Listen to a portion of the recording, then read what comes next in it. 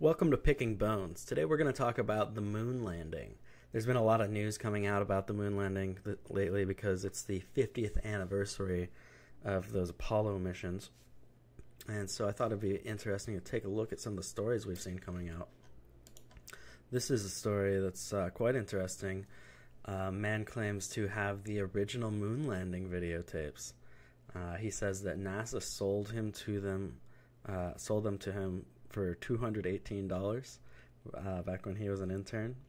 He got all these tapes, sold most of them so that they could be recorded over and reused, but he held on to certain ones that he thought seemed important. In 2008, NASA says that they were really starting to search to try to find the old tapes of the moon landing, and so this guy got in contact with him. But evidently, he and NASA couldn't come to an agreement about what to do with the tapes. Whatever that means. Yes, indeed. It says Mr. George was put in contact with NASA about the tapes, but ultimately no agreement could be reached about what to do with them or even how to view them. So I thought NASA was really interested in finding these tapes. So why didn't they get the tapes?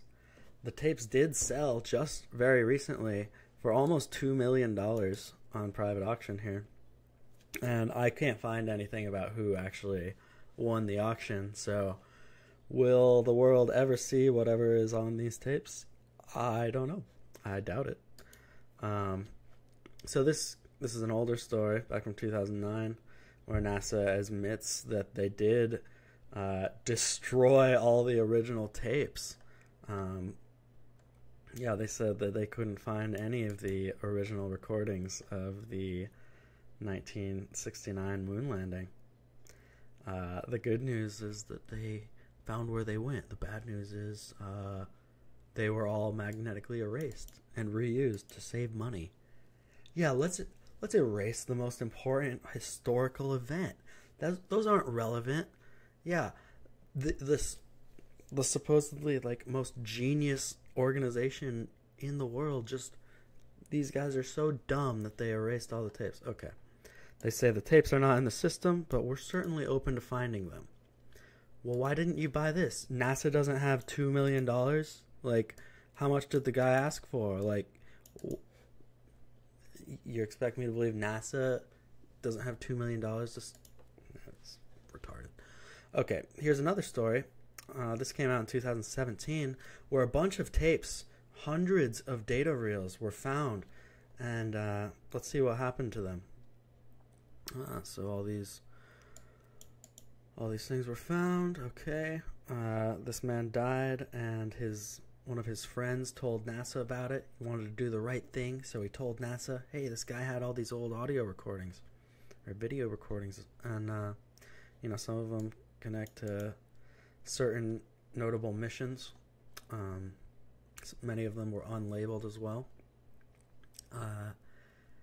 In 2006, NASA confessed that it likely reused the tapes containing the iconic moonwalk. And even today, that blunder looms over the agency. Yeah, that blunder. Yeah, just a mistake.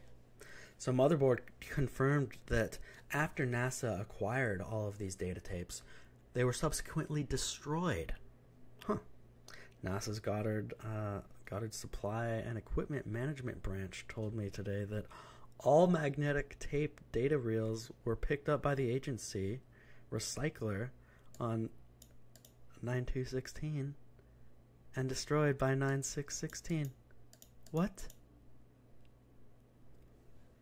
NASA says salvaging their data would have been very costly, according to one of their archivists. Even then, there was no guarantee that anything could be recovered from the reels, which were described as severely moldy. You're telling me NASA doesn't have the resources to try to restore these potentially historic videotapes? They just destroyed them? See, this is purple because purple is the retard alert color. And, yeah, we've got a severe retard alert here. You have to be a complete idiot to believe this shit. All right. Here's a story that just came out yesterday where the NASA chief admits why Apollo 11 era tech can't land on the moon. Apollo technology from the 1960s is no longer good enough to land on the moon today. Here's an interesting clip from Don Petit, NASA astronaut. I'd go to the moon in a nanosecond. The problem is we don't have the technology to do that anymore. We used to, but we destroyed that technology, and it's a painful process to build it back again. But so we went to the moon, and then we were like, let's destroy all the records. Let's destroy all the technology we used to do this, because we don't need it anymore. So we might as well destroy it, right? Right? Am I right? So dumb. Here's some as we get further clips away from Earth, we'll pass through the Van Allen belts, an area of dangerous radiation. But Orion has protection. Shielding will be put to the test as the vehicle cuts through the waves of radiation. Sensors aboard will record radiation levels for scientists to study. We must solve these challenges before we send people through this region of space. We have to solve the challenge of the Van Allen belts for Orion, the new ship. Didn't we already figure out how to get through the Van Allen belts? I thought it wasn't a problem. 3. okay. Yeah, just a few more clips saying the same thing, basically. There's also this, the moon rock given to Holland by Neil Armstrong and Buzz Aldrin is a fake. It says that it's given to William Drees, the former Dutch leader, on a tour by Neil Armstrong and Michael Collins and Buzz Aldrin. So he got it directly from these astronauts, and it's fake. The geologist says it's a nondescript, pretty much worthless stone. And there's another story, but this one won't open. We'll see. Yeah, it doesn't work anymore for some reason, but it's NBC News, and it says one of the moon rocks in a museum is petrified wood. Why are these moon rocks fake? What's up with that?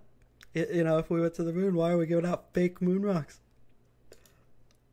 So, yeah, Buzz Aldrin had this interview where he said he didn't deserve fame for Apollo 11. And, yeah, at least he was honest about that. NASA was founded, two of the key figures in the history of NASA are Jack Parsons. Jack Parsons was an occultist. He was a Satanist. It says Parsons came to believe magic, a force that he felt could be explained through quantum physics. And Jack Parsons, he tried to summon the Antichrist with L. Ron Hubbard. Not a cool guy. He's the guy that created JPL. Sometimes they call it, instead of Jet Propulsion Labs, they call it Jack Parsons Labs, just named after the guy. And so thinking of how he viewed magic and science as related, let's check out this clip from Thor. Your ancestors called it magic, and you call it science. Well, I come from a place where they're one and the same thing. Oh, it's so beautiful. Except not. This is just occultist propaganda, and that's how they view occultism. Like, to them, it is science. Look at alchemy. It was a science. So along with Jack Parsons, there was also the famous Nazi Werner von Braun. Here's right on the CIA's site, talking about Operation Paperclip, how they brought Nazis to work on NASA and other things. And yeah, so Werner von Braun was one. We also had Kurt Debus, another Nazi, and Dr. Hubertus Strughold. These were all Nazi figures who played a key role in NASA's history. Here he is himself, Werner von Braun, former Nazi who launched our space programs. So really, you have to just take NASA at their word. They say that they have destroyed the technology and destroyed the tapes, but yeah, we went to the moon. Who would question that? Why would you question that? you have to take the words of this organization that was founded by a Satanist and a Nazi. The most trustworthy types of people in the world. And really, this makes me think of this quote where CIA Director William Casey said, "We'll know our disinformation program is complete when everything the American public believes is false." And he said this at a meeting with President Reagan. This is the person who reported it, Barbara Honegger. And they were just doing kind of talking about what they expected from their agencies, and this guy just lays it out, what the true purpose of the CIA is, or one of the true purposes anyway. It's to propagandize the public. It's to create a false view of the world. And so we have some of these massive events in history, such as the moon landing and a certain day in September, and people's view of history is entirely warped by these false tellings of events, and or even completely fabricated events. That's what it's all about. It's about creating a matrix of lies. So when are we going to go to the moon again? That's a stupid question. So have a great day, guys. See you next time.